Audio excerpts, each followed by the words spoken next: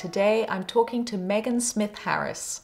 Megan is a writer and documentary filmmaker, president and owner of Pyewacket Productions, an independent film and television company.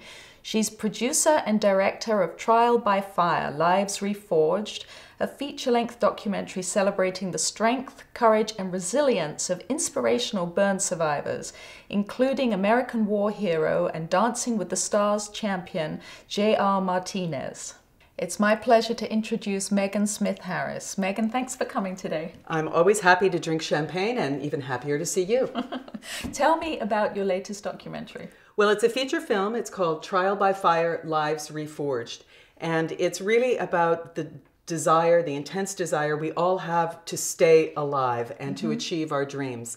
And it's called Trial by Fire because the people I feature have been through a burn injury, but Lives Reforged is very important because it's how they reclaim and reforge their lives after going through that kind of a devastating experience. Right, and for those of us out there who have things to get over, or we are reforging our lives or our businesses, are they universal principles that people can... Absolutely, that's a great way of putting it. I think that all of us face huge challenges in our lives, and especially now. I mean, with the economic downturn and everything that's going on, people have hardship, and we always think, oh, if that happened to me, I couldn't deal with it, or I'd fall apart, and it's not true. Right. Most of us, the vast majority of us, would want to live. We would want to go on and have productive lives, finish school, write that book, find the love of our life, travel, that kind of thing. You're not talking about just a little bit of scarring or a mark on a hand. You're talking about massively disfiguring kind of... Right. It's not this, which I got taking something out of a roasting pan out of the oven. Right. It's this. And what most people don't realize about fire is that it can happen to anyone at any time. And we try not to think about it because we know how this feels. And it's out. And you go, oh my gosh, that over all of me. Oh, I don't want to think about it. But the fact is, it does happen to people of all socioeconomic backgrounds. Yeah, because they're accidents. They're accidents. Yeah.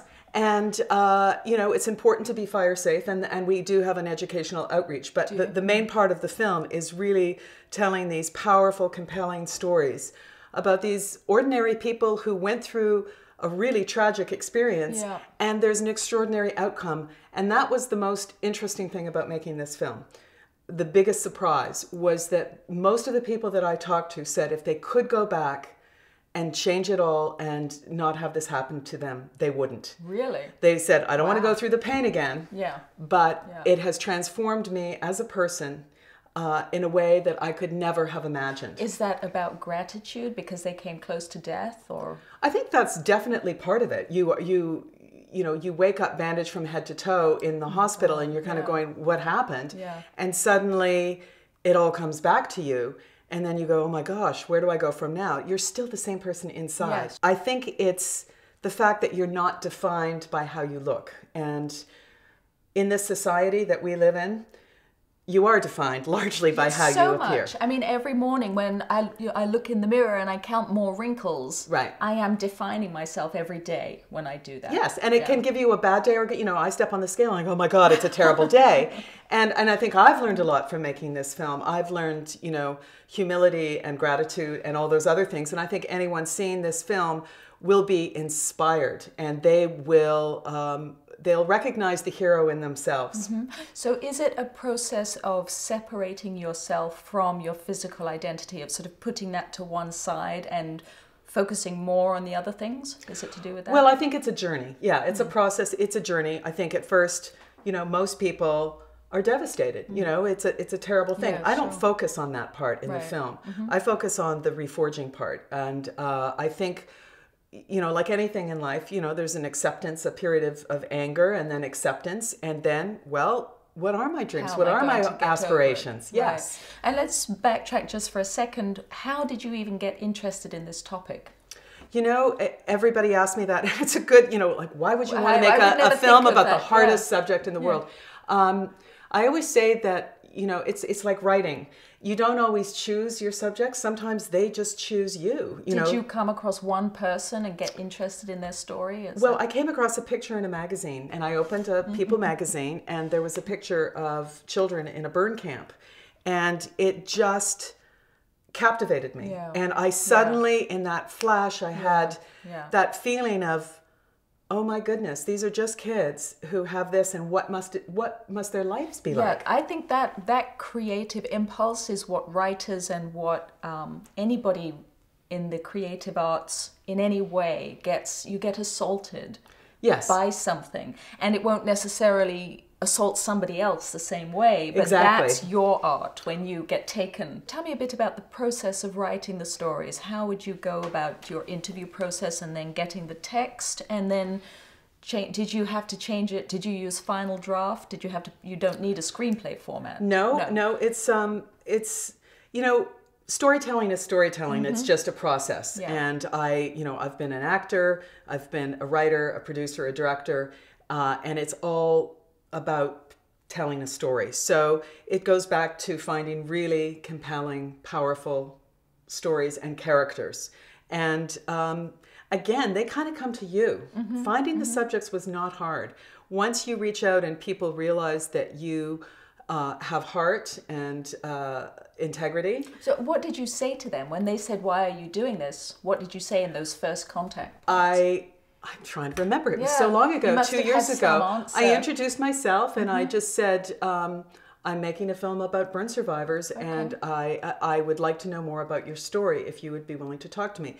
Now, in this day of reality television, you know, there are a lot of people who just can't wait to be on TV, you know, but it wasn't like that. And I actually had Calais Weber, who's featured in the film, who is a young woman who at the time was at Wellesley College. She was very standoffish. She was very wary. She had, as it turned out, many approaches from, you know, Dr. Phil and Oprah, or I don't know which talk shows, but there were a number of talk shows, and she had declined. And I spent a long time. Building trust and letting. What was she scared of? She didn't want. She didn't want to be exploited. You know, there's so many exploitative things on television now where it's like, you know, they wanted to delve into someone's life and have other people look at you as a science experiment. And I think what changed her mind is I always share some of my own personal struggles in life. I let them see my previous work. Do you give them any control or say over what you say or how they're presented? Absolutely. What I do is I establish the relationship. We talk quite a bit in pre-interviews. I usually try to meet them before we show up on their doorstep, you know, with the camera crew. I will try and meet everybody first and do a location scout so that we're friendly, so that when I do show up with the crew, it's like, hi, how are you? You know, as opposed to, hello, nice to meet you. And I always say it's just, we're just having a conversation. And if there's anything I ask you that you feel uncomfortable about, you do not have to answer it. And what was the effect on the people who told their story? Was there one, or? Yes, it's very common when you make documentary films. You'll be interviewing someone. I don't think most people are used to being really, truly listened to. So when you do really listen to them, yes, we do. When people are really intensely listening to you, it has a profound effect. And most of my subjects do cry at some point, and they're surprised. They'll go, I think I would cry if I had to interview someone who'd been through something so horrendous. I think it would be... Well, I tear up quite a bit. And in fact, working on the film, I edited over a 4-month period, and which it's a very collaborative process, unlike writing, which can be a very lonely process. But seeing the film, I think I've only seen it once without crying, and I cried a different place every time. Just the pictures, just the images are enough. No, not the pictures. It's different times in the film every time. It's and different characters. It sneaks up on me. No, it's kind of our, you know, our own humanity and our vulnerability more than anything else. And you get over that.